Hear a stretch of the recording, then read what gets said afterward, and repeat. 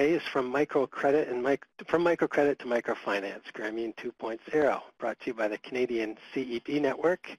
We're a national network of several hundred local organizations and individuals working to create local economic opportunities that support an inclusive and sustainable economy. Here you can see a few of our members' logos. If you like the session today, consider joining us by becoming a member or signing up for our free e-newsletters. The session today is part of a series. Past sessions include topics such as the versatility of co-ops, the resilience imperative, social impact bonds, financial management for sustainability, and others. All of these past sessions are on our website. And the session today is also made possible with the support of UNITERA, the biggest Canadian international volunteer cooperation program that helps reduce poverty and inequalities in 12 countries across Africa, Latin America, and Asia. UNITERA supports organizations in developing countries that work to improve living conditions in their communities, and actually helped supported one of the examples we'll be looking at with a mutual from Guinea today. So if you'd like to find out more about UNITERA and their volunteer opportunities, visit unitera.ca. We also have a couple of upcoming webinars on social return on investment and current social economy research in Canada, which profile recent innovations and feature some of the leading experts in Canada. So consider joining us for those. The session today is divided into two parts. The first part will be presentations by Emilio and Yvan. Those will last about 30 minutes, and then in the second part we'll answer the questions that you pose in your chat box, on the webinar. But before we get to the presentations, let's get a sense of who's on the session today with a quick poll of participants. You should see two polls that have just popped up on your screen that you can answer. One inquiring about your interest in the session, the other how familiar you are with what a mutual actually is. While you answer those questions, I'll do my quick intro for the session.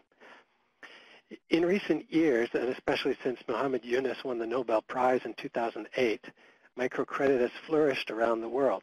It's a tool that's supposed to lift people, especially women, out of poverty.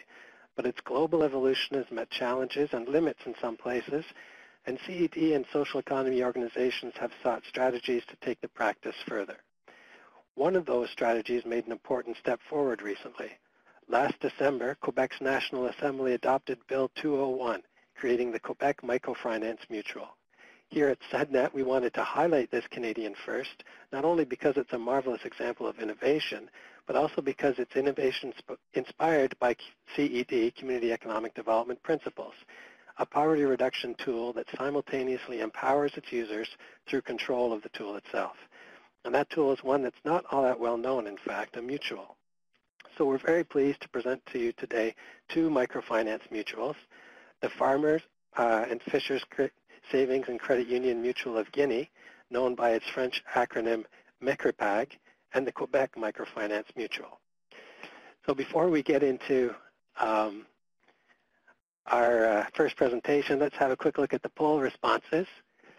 We have a number of people, a few organizations that do microcredit, one investor, that's terrific.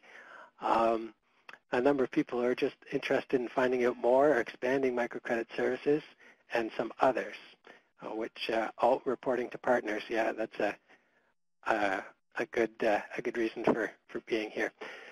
And I see there's a few people who are at least as old as me and remember Mutual Omaha's World Kingdom, which I have to confess reveals my level of ignorance about mutuals. When we started preparing for this session, I had to do some research as well. So a number of people who actually know what mutuals are about, that's great, and a few who aren't really sure, as I was coming into this. So hopefully we'll have a better sense by the end of the webinar. So our first presenter today is Emilio Lopez. Emilio, originally from Venezuela, has more than 12 years of experience in the international finance industry, specializing in planning, management, marketing, finance, and microfinance. He worked for the largest commercial banks in Venezuela, and in the microfinance field, he was business manager for Banquente. I'm probably not pronouncing that right. The first Venezuelan Comment? Banquente. Banquente. Well, the first Venezuelan microfinance bank. This organization won the Mixed Market Prize 3 times and was part of the Acción Internacional network. Emilio has an undergraduate degree in civil engineering, very well-rounded, and a master's in finance. He's currently a consultant and financial analyst with the Fonds d'Emprunt Québec. Thanks for joining us, Emilio. Thank you very much, Mike. Great. So of course, we're very interested to hear more about the Fonds d'Emprunt Québec's innovative new project, the Mutual. But before we can talk about it, I think it's important to understand the challenges that led you to create it. Okay. Well, thank you very much for giving us the time to talk about our project this afternoon. Well, today is the first time we will talking about our institution in English. We have done presentation in French and Spanish, but today is the first time in English, and thank you very much. What are the challenge? The first one, we're starting with the most important challenge in this project. We can say that the first one is a consistency between the vision and the mission. For us, it was really important to review what we were doing and how, and especially where we want to go. The second one, innovation. Innovation, well, because this project is a good example of innovation. As we will see later, we are not satisfied with what existed here in Quebec. We're taking an experience from around the world, and we decided we wanted to do something different. Over time, we realized that we had to ask for a special act, and we worked hard, and we got it on December 2012. Number 3, growth and profitability. It is a little bit difficult to talk about growth and profitability at the same time, but it should go hand in hand, and we're working on it. We're preparing our processes and technological system to cope with the huge impact that the change will mean in terms of volume of customers, client, and process. The thing is, what we are doing is implementing a new institution based on the experience we already have in the Fonds d'Emprunt Québec, but at the same time, this institution will have a larger scale and greater diversity of products and services. That is really important. And governance, when we consider launching a microfinance institution, we were not sure of the legal form that it should take.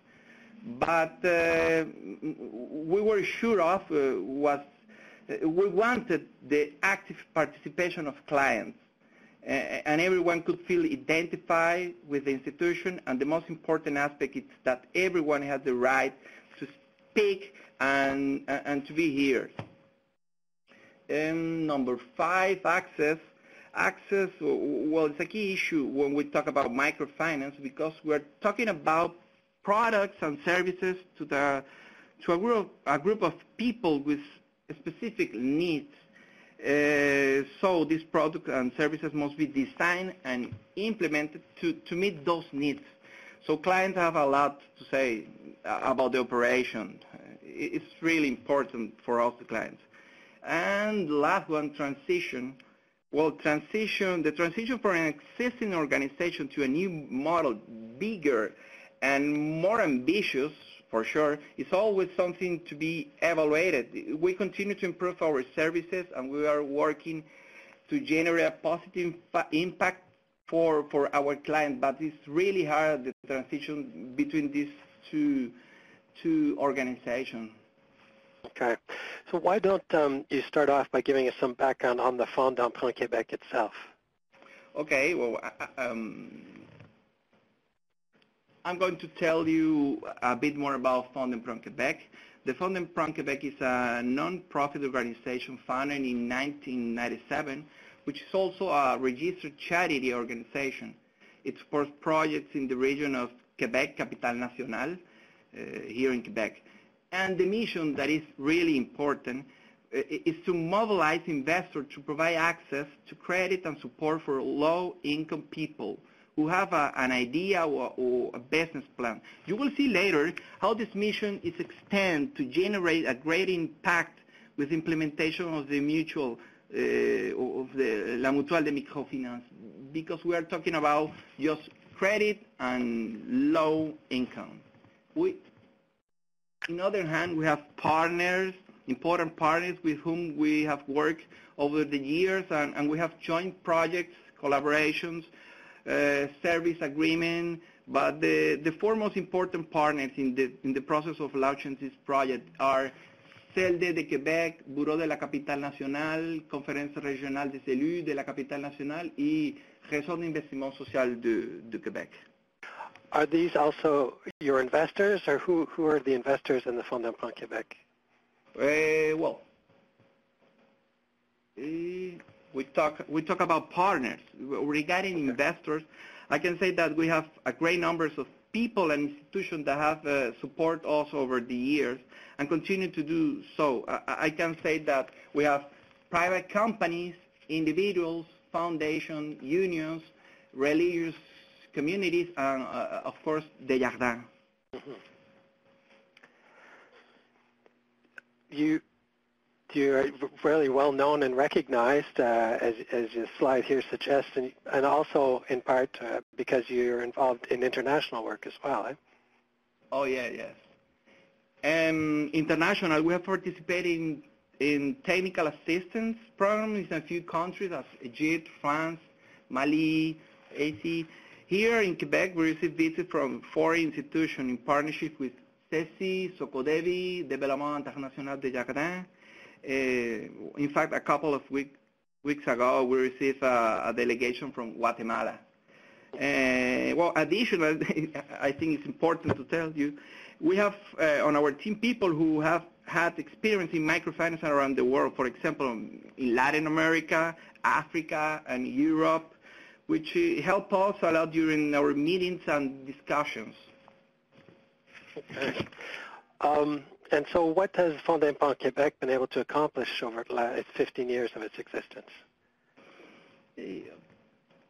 Well, first of all, I have to say that we have, as a services, we have microcredit and consulting. Our microcredit is up to $40,000, and consulting is educational program.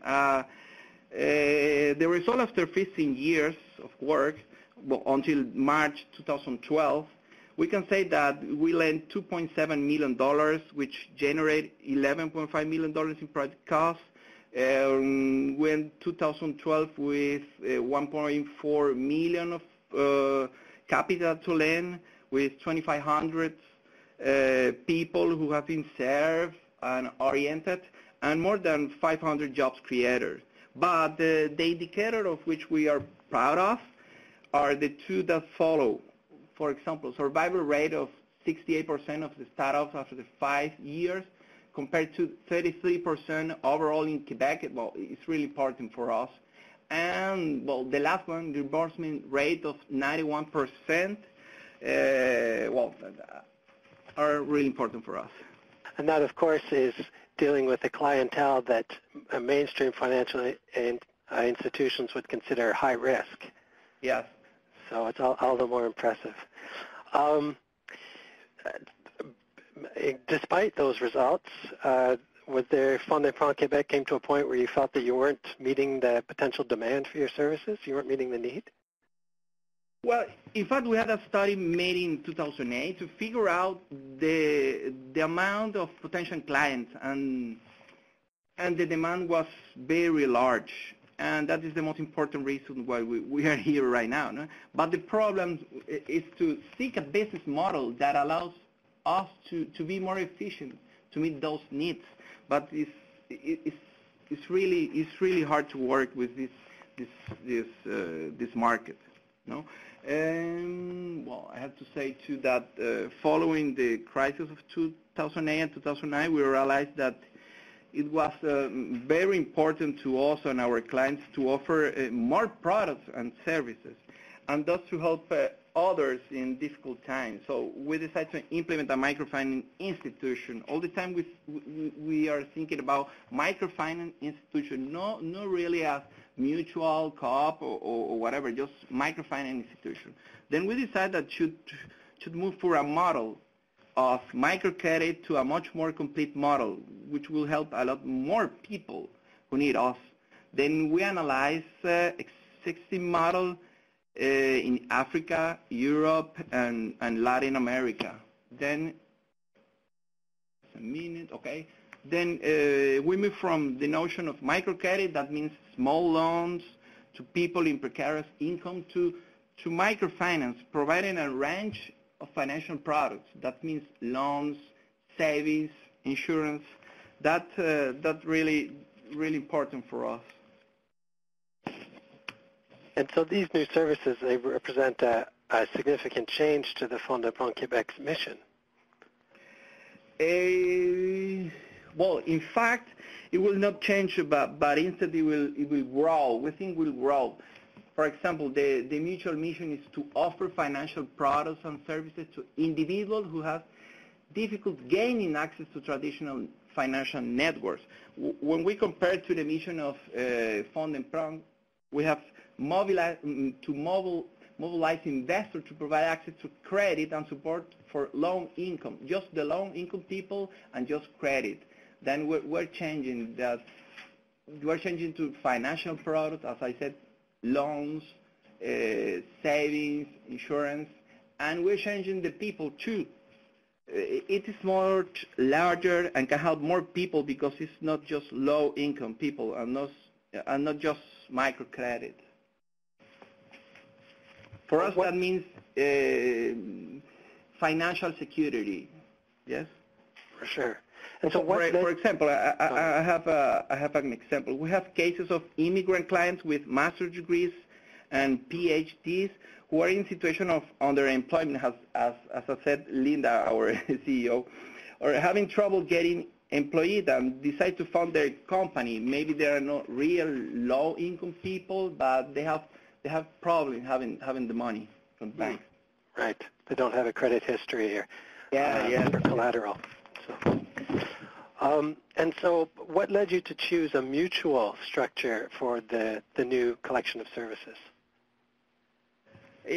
Well, as I said at the beginning, when I was talking about the access, we made a choice and decided La Mutual de Microfinance instead of a private company because we wanted a collective enterprise, the social and solidarity economy, and especially for our clients, we want access to an integrated range of services. And especially the client have all the time opinions and have an opinion that matters. And of course, greater influence.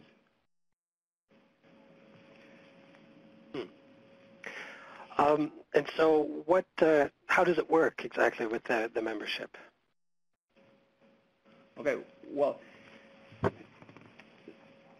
La Mutual de Microfinance, finally, is a legal entity of private law with headquarters in Quebec City. But who can become members? There are basically three types of members: users of products, who must purchase a common share, $5, and we have preferred shares. Any holder of preferred shares having paid over $1 million is a member too, and of course, le Fonds d'Emprunt Québec is the third one. But the most important thing is that we have one member, we have one vote for each member. That means it doesn't matter if you pay $1 million, $2 million, and me, I have a small credit of $5,000 and I pay $5. Well, we both will be members, and we have each one vote. So it's similar to a co-op model, and it's one member, one vote. Yes. And so in terms of your objectives, what you think you'll be able to achieve with the mutual? Well, I have to say then we're going to change services to microcredit, microsavings, microinsurance, and training. And for the next 5 years, we are expected to have $20 million in capitalization, more than 1,000 new clients, more than 3,000 loans application, and more than 3,000 jobs created. And for our investor, we're looking for members, of course, as I said, financial institutions, private foundations, private companies, and others. That's an amazing, very ambitious targets. Where are you now in terms of the startup process? Okay, we have stage completed, pre-startup. well, the most important is a private act that was adopted on December the 7th. The founding meeting, February, we have the board of directors, we have the mutual bylaw, we finish documents and process, and we have our technological system. Well, and coming soon is public launch of the mutual with the first member that we had, and new services that are coming. We're going to start with Microcredit that we have, and before we're going to put to the market insurance and savings. And of course, we haven't yet the new image. Yes. Well, that's an amazing story of evolution, and obviously the best is yet to come, so we'll be watching your website for more information on the launch. Thank you very much, Emilio. Well, thank you very much, Mike. So I'd invite, once again, presenters to be posing any questions you have for Emilio or about the Quebec Microfinance Mutual in the chat box, and we'll collect them. And in the meantime, we'll move on to our second presenter now, Yvan Poirier. Yvan is the chair of CCEDNet's International Committee and has been involved in international networking on CED and the social and solidarity economy since 1997. In his paid life, he was a college teacher and a union activist, but has always been very involved in his community, notably helping to set up the Quebec City CED Corporation between 1991 and 1994. And last fall, he accompanied Ms. Fatoumata Berry, who's the executive director of Micropag, on a study tour to Canada. So he's had the opportunity to get to know the project very well. Thank you for joining us, Yvan. Yes, hello. Great. So you're going to explain how some similar challenges that the Fonds d'épargne Québec went through are driving another successful microfinance mutual in Africa. Yes. First of all, I'll add that I also am a member of the Fonds d'épargne Québec since it started in 1997. So I've never had any official positions there, but I'm still a member, and I support that organization, which was set up in the 90s. Excellent. Yes. Let's move on to the first slide. Yes, this is a mutual for fishing, artisanal fishing in Guinea, in West Africa. We'll see in a moment. So, and we'll explain in a moment also why this was set up. But first of all, I'll move to the next slide. Where's this country? You can see in Africa, in the West Africa, and you can see the country there with Conakry as the capital of the country. And you can see, since we're talking about fishing here, it has a shoreline of about 300 kilometers. So there's a lot of fishing being done in that country. And it's the main, this type of fishing is the main input for protein for the country, more than meat. So it's a lot of fishing which goes to the cities near the ocean. So it's very important because as we'll see, the other type of fishing, which is the large fishing vessels come from other countries, it's all for export. So they fish for their own country in general, a little bit of import. Export also, they also export, as we'll see, small fish. Just want to mention right away that it's a very poor country. For example, outside the capital, there's no electricity, or except people who have machines and so forth. So it's a very, very poor country. It's very low on the world index, and the per capita income is $1,000, and Canada's $40,000. So remember this figure because we'll come back to this later on. Sure. So can you tell us what led to the creation of the Micropag? Yes. While we're looking at the slides here, they had credit unions there, which were set up with help of a Quebec Desjardins movement. But the credit unions, like in Canada and U.S., they have savings and loans for members, but they can't lend to people who are at much risk. They can't lend unless you have collateral or things like that. So the credit unions, people in the fishing industry could not get loans from the credit unions. So they decided to create a mutual on the same model as we have the new one in Quebec here, where the people in that industry, the fishermen, the women, and so forth, would get together and run mutual. And they realized that when they did a study on what was possible, they realized that there were savings that people had, but they were not putting their savings in banks or things like that. The savings were often hoarded. They had jewels and so forth. So they found that people did have some money that could be used for lending. So this was important. When they started this in 2007, they decided that in the longer term, they wanted to have 17 offices or small credit unions in the fishing ports. There are 17 ports, and they are now in 6. First, they had only 1 port, and since last year, they are now 5 other ports. So this is important. And we'll see the membership later on, but like the mutual in Quebec, has democratic governance. It's like a co-op. So they have a general assembly for all categories of members, and they elect the board of directors. So this is an important factor. The initial step, I have to mention, the initial step, which is not mentioned here, came from the fishing union itself. The fishermen wanted to express needs, and they connected with Unitera program, and this is why they did a study, and this is where they went forward.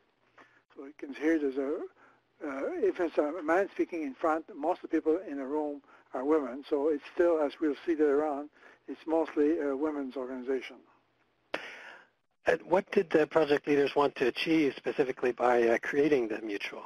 Yeah, well, the goals that were established from the outset was have financial services, both savings and credit. There is a savings scheme also that they have. It's not only credit.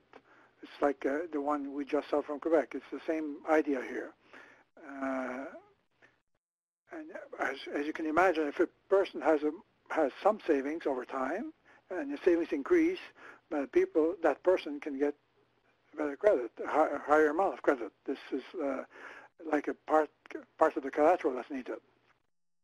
From the outset, also they wanted to strengthen women, because the women are very important in the fishing industry, as we'll see, because once the fish are landed, the women will take care of the rest.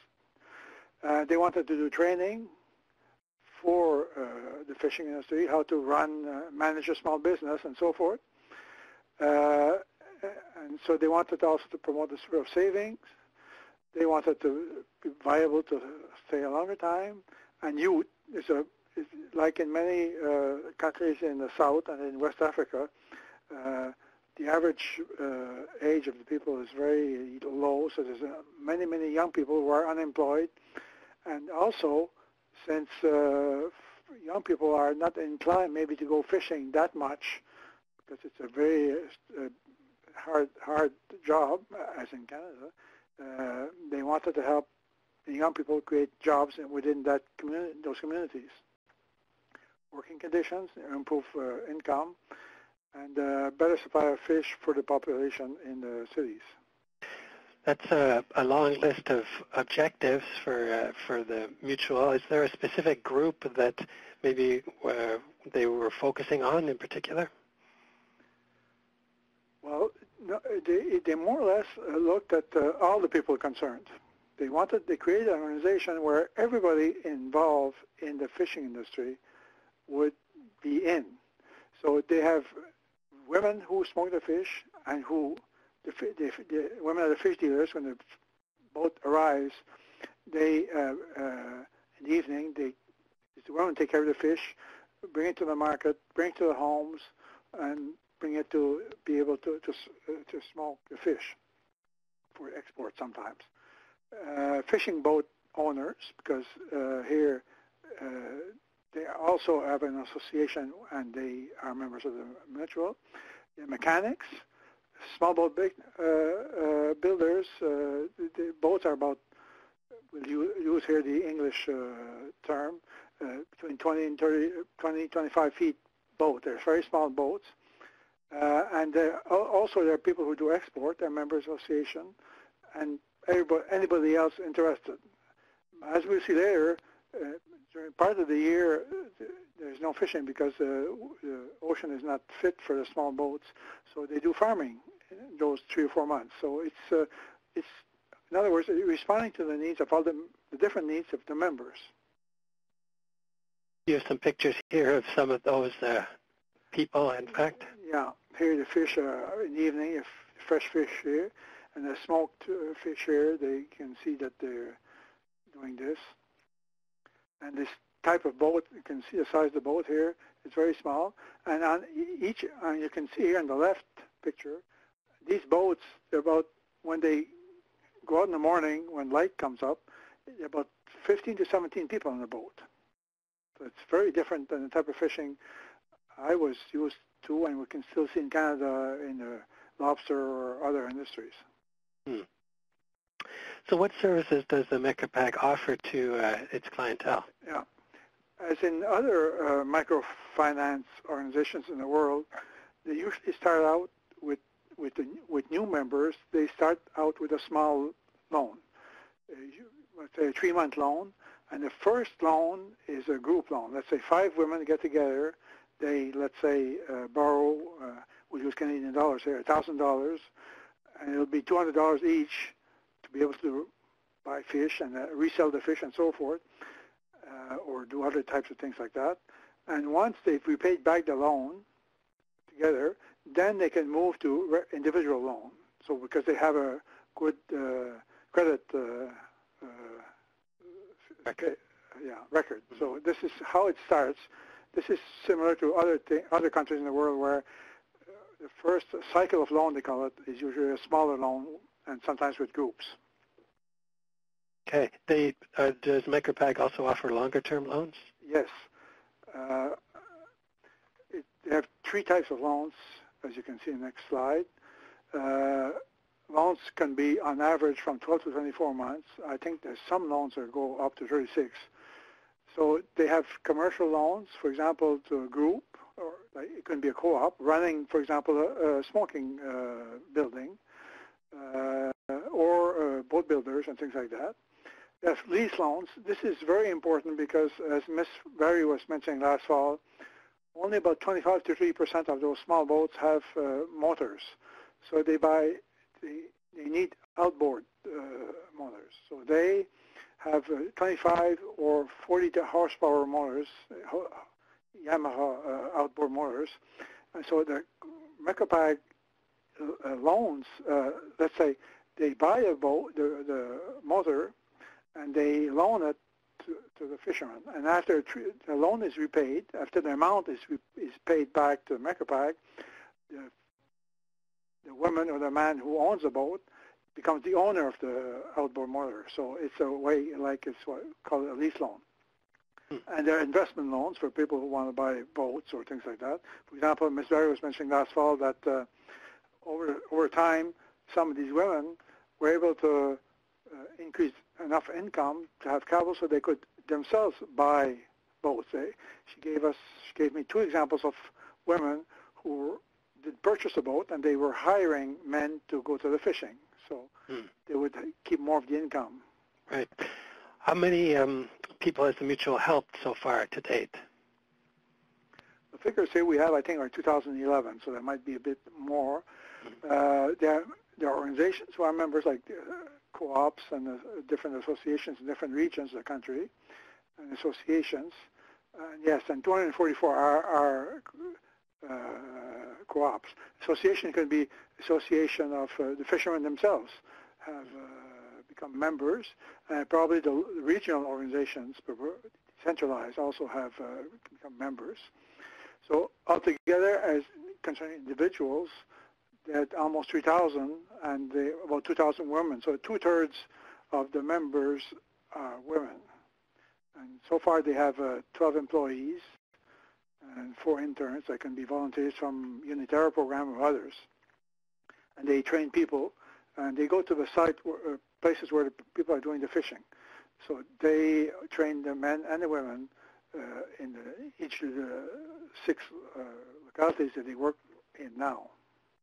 And I think you said earlier they have currently 6 service locations? Yes, in 6 of the ports, and they expect to go out to the 17 ports within a few years.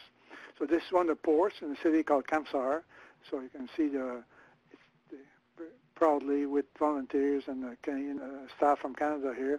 They have their local building here or office. The offices, by the way, are all in the ports or just near the ports. So they go out to the people, and the people don't need to come out to the credit unions or the local. This is another one here. See in the picture on the left here, you can see a woman with its money. That's actually a stack of cash she's got in her hand. Because in Guinea, it's the smallest bill probably is I think it's 1,000 Guinea francs, but it takes 7,000 Guinea francs for $1 Canadian. So it takes a huge amount of bills, and it might only be $200 she has in her hands there. And they said that because the money is given out this way, it's actually usually public ceremonies and yes, when the loan is awarded. And see, this woman is very proud to be able to have this loan. And here, some of the young guys there, and again, a type of boat that they fish in. Right. So can you, just to wrap up then, give us some numbers as an idea for the size or the scope of Micropag's activities? Yes. In 2011, you had equity of $70,000. And I remind you that when we started, I said that the per capita income was 40 times lower. So to compare with something equivalent in Canada, we could multiply by 40. So it would be over $2 million in Canadian dollars if we were in Canada. And the volume of loans, if you multiply by 40, it would be 4 million. So in other words, for that country, these are impressive figures considering the per capita income. So I can see here, and most of the loans, volume of loans is over 75% to women. As I was explaining, the women really are being empowered by this, more than the men who do the fishing, except those who own their own boats, because a lot of the men do work on salaries. And some of the people in the fishing industry, they mentioned, are sell the fish to big trawlers that come in outside the waters. So it's really the women who are being strengthened here. And as I mentioned, they become even owners of their own fishing boats once this has started. So they are very let's put it this way, they're very glad of what they've done so far. Mm-hmm. And we see here that the number of clients, 2,834, that's the same number as the number of members we saw earlier. Yeah. And I guess that's the principle of the mutual, is that the clients are also the member owners of the organization. Yes, and some of the members are just have savings. Mm-hmm. Others have loans. In other words, it's more than just microcredit. Since they have a savings plan, and people you can have a loan, you provide a loan, and then maybe that person has enough income or cash to be able to just have savings, and they doesn't need to have a new loan. So it's like a credit union in a sense. It's like a co-op in that sense. Mm. Well, it's a fascinating story and a marvelous example of mobilizing local assets to extend, their own control and influence on their own development. So, thank you, Yvon. Yeah, I can just mention that I'll be visiting them next week. Oh yes, lucky guy. We'll wait to hear more about. Hopefully, we'll have more pictures to post after that visit. That'd be great. So. So we're going to move into the question period now. There's already a couple of very good questions posted, and others can add them to the chat box as we go. We'll try to get to as many as we can. I will unsync the presentation, which means that from here on in, participants, you should be able to scroll back and forth through the presentation and revisit some of the slides that maybe went too quickly previously as we were going through them. And we'll start with the questions. So I'll start with the first one from Fred at the Saskatchewan Cooperative Association, a very practical question relating to the startup experience of the Mutuelle de Microfinance in Quebec. So this would be for you, Emilio. He wondered how long it took to get the legislation in place. Who did you work with? How much did it cost? Can you just tell us a bit about how that happened? We started in 2009, but I have to say that it was necessary to resort to our lawyers who helped us develop a whole special act inspired by Mutual Insurance Act and Act respecting trust company and saving companies. This involved long hours of work, the support of many sectors, and many meetings with major institutions to shape it. It was a very important stage and quite difficult. But right now, I don't have the cost here, but it's amazing. It's almost 3 years to be 3 years worth of work. And was any of it pro bono, or were you paying for the expertise in most cases? In most cases, we have to pay. Paying for it, yeah. So I think there might be, I think I'm familiar with instances where either sitting MLAs or MPs might have access to legislative drafting expertise where they could seek some support. So if you have friends in the right places, you might be able to get some help with specific ideas, but in many cases it is a very complex and highly skilled kind of approach. So undoubtedly there'd be some costs involved. So it's about 3 years worth of work. That's worth keeping in mind to get a private member's bill passed. And of course, it was on the verge of being passed when the government fell once and it had to be reintroduced. So it's always at the whims of the political process as well. Okay, another question related to the delivery of the services for the Québec Microfinance Mutual from Susanna in Edmonton. Emilio, will the savings and insurance products be offered in partnership with a financial institution or directly by the mutual yourselves? If we're talking about insurance, we are going to work with a partner. We're going to customize the products. And about savings, we're going to start with a partner, and then we're going to change. We're going to do it by ourselves because our act allows us to do this. So a first step for the savings will be to work with a partner while you get your systems and a capacity in place to be able to take it over yourselves. Yes, but the insurance we have to do all the time with a partner. Right. And just a background point related to the insurance is that one of the challenges I think that the Fonds d'Emprunt Québec had previously was that it required insurance for its loan applicants, which they often had a difficult time getting. Yes, yes, of course. So now being able to provide it yourselves means you have not only an immediate clientele, but a specialized product to be able to offer them that they'll have access to. And cheaper, of course. Very good. Okay, from Sylvie Roy, or Roy probably, I shouldn't pronounce it as a Quebecer because Sylvie's from India, studying in Toronto, was asking about the interest rate. I think, Yvonne, this is for you with respect to the Micropag example, the interest rate on different types of loans, and if the interest goes back into the fund or how it's used. I don't have that information. All I know is it's the average in southern countries would be about 20-25%, I suppose.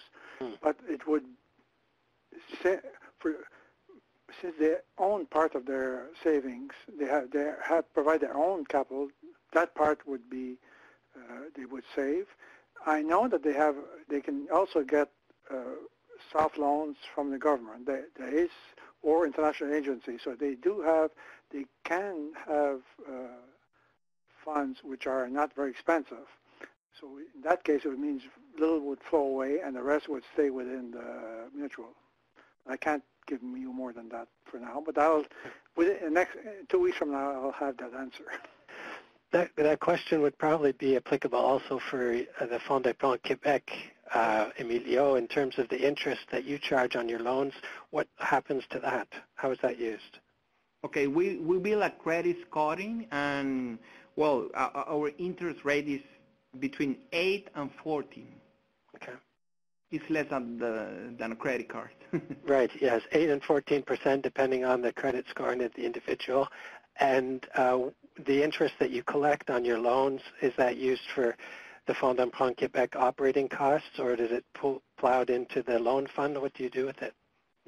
It's for operation. Operation costs, okay. And that question from Lei, I'm sorry if I'm not pronouncing that right, Lee. How does the interest rate for loans for both organizations compare to standard banks or credit unions? So, Emilio, you just said that your interest rate is lower than credit card. Compared to Desjardins or other standard banks and credit unions people might go to, how does it compare? Well, we think we're in the same level. Right. Yeah. In the same ballpark, but the main point being that these applicants would typically have already been refused. They wouldn't have access to credit from a mainstream bank. Yes. And part of the challenges, of course, with microcredit is that the transaction costs tend to be quite a bit higher for the small amounts that you're involved with. So, and the main difference, of course, is the educational program that we have. Is the what? Sorry? The educational program that we have. Okay, and that's the education training that you provide to borrowers in terms of developing their business plan, or? Yes. Okay. Yvonne here can add that it's the same thing in Guinea in the sense that they can't access any credit. So, I mean, it's for them, there's no comparison, but otherwise they can't. I would add something here we were mentioning yesterday, because yesterday we had this same presentation in French. I think we need to add something else here, because important. It's the same thing in Guinea and in Quebec. It's more than money. It's more than finance here. And what people have found out in Guinea, and yesterday CEO of Fonds d'Emploi was explaining this also, is that these people who might not earn that much more are actively in the workforce. They are proud of what they're doing.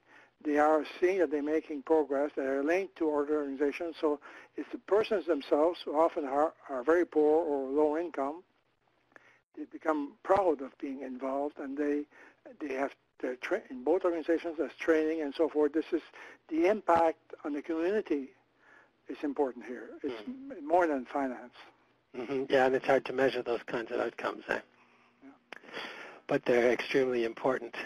The next question from Ali asked about the loan default rate. I think, Emilio, in one of your slides, you talked about repayment rate in the over 90%, eh?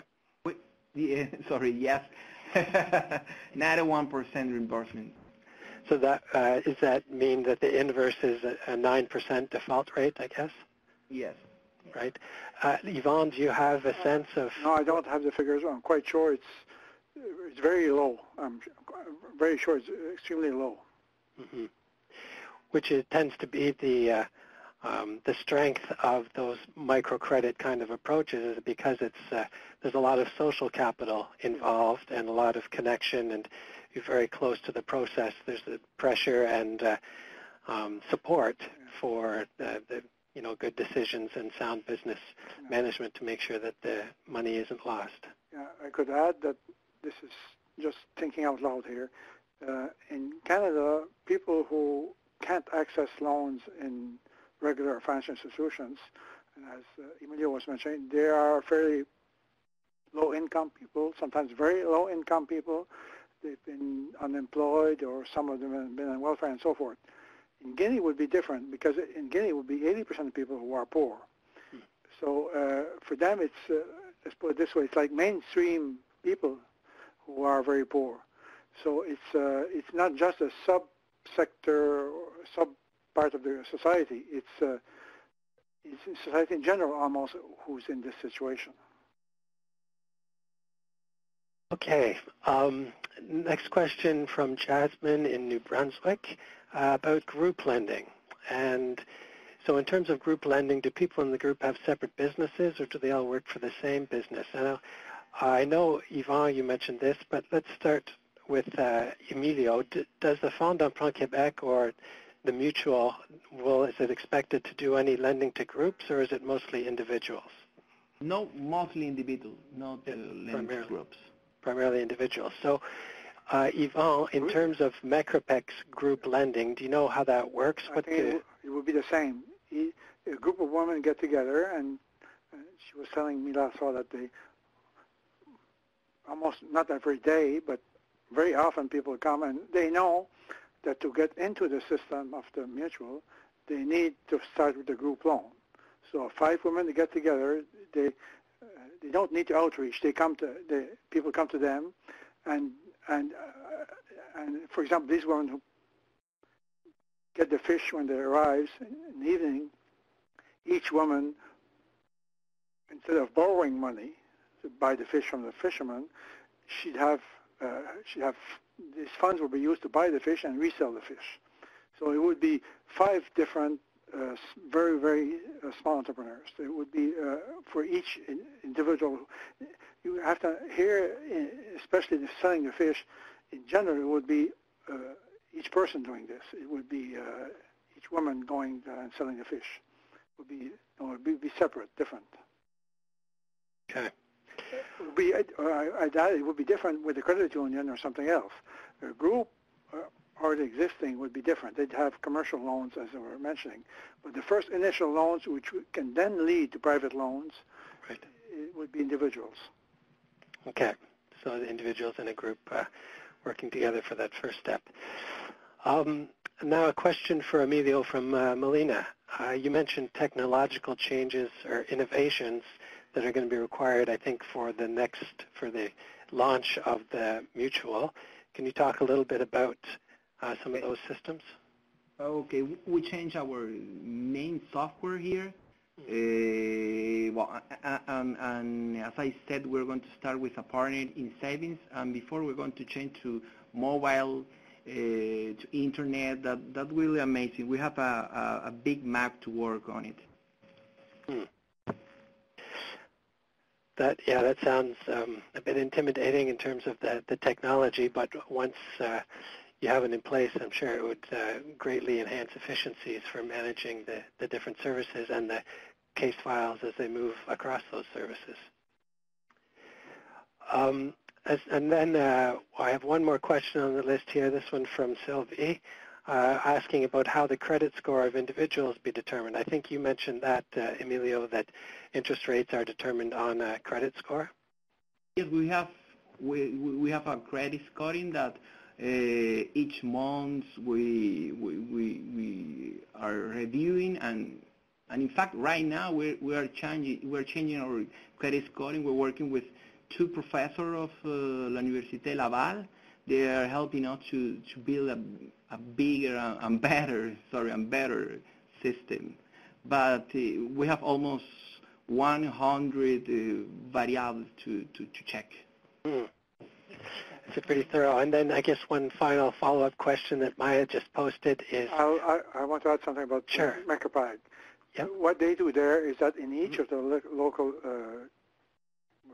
offices, they have a credit committee made up of volunteers. And each applicant is each application for a loan is studied by this committee, and it's mostly here wouldn't change the interest rate. What would change here would be approve the loan or not. So since these people who are in the credit committee also live in the community, they all know each other. It's partly as the person repaid previous loans, of course, otherwise he wouldn't get a new loan, but it's the reputation of the person. It's like knowing the persons around. It's very different than credit committees in Canada where, for example, in credit unions, people on the credit committees, we were visiting, Ms. Berry was with me, we were visiting credit union PEI. The credit committee doesn't know the name of the person who's asking for a loan. It's just a business plan, whatever. So over there is it's information which is shared. And of course, the people who are elected on the credit committees need to be, let's put it this way, people who are well respected by everybody. All right. Well, I guess one detailed question here from Maya, and then we'll wrap up, is, Emilio, do the loans that are repaid, for example, back to the Fonds d'Emprunt Québec, do you report to credit rating agencies or bureaus in order to improve a client's credit scores? Right now, we're just reporting bad loans. Okay. So that's something perhaps to consider, especially as the scope of services gets ramped up in the mutual. So we're just about out of time. We've covered an awful lot of ground. I'll rethink the presentation there and post some links for more information on the Quebec Loan Fund, the Quebec Microfinance Mutual, and Micropag. Also, everyone should have just received an email with a link to a 1-minute evaluation survey. Please take a few seconds and fill it out right now. Your feedback is very important to us, particularly because we have more webinars coming and we always are looking to improve. These two webinars are coming up in the next one in 2 weeks and another just over a month, so register now if you're interested. There are also many more events, webinars, workshops, and conferences being organized by our members and others across Canada that are listed on our website calendar. So there's a link for that at the bottom of this slide. Feel free to check that out. Finally, thank you, many thanks once again to Emilio and Yvonne for their thoughtful presentations today in at least second, if not the third language, so an additional challenge that they carried out admirably. And a special thanks to Uniterra for the support of the webinar and CCEDNet's international activities. And of course, thank you to all the participants for very interesting questions and participation. The webinar recording and presentations will be posted on our website in the coming days, and we'll send you the links as soon as they're available. The webinar will conclude here, and participants who are interested in joining us for the reaction session can stay online, and I'll post the dial-in info in a few seconds. For those leaving, thanks for joining us, and have a great day. Thank you very much. Thank you.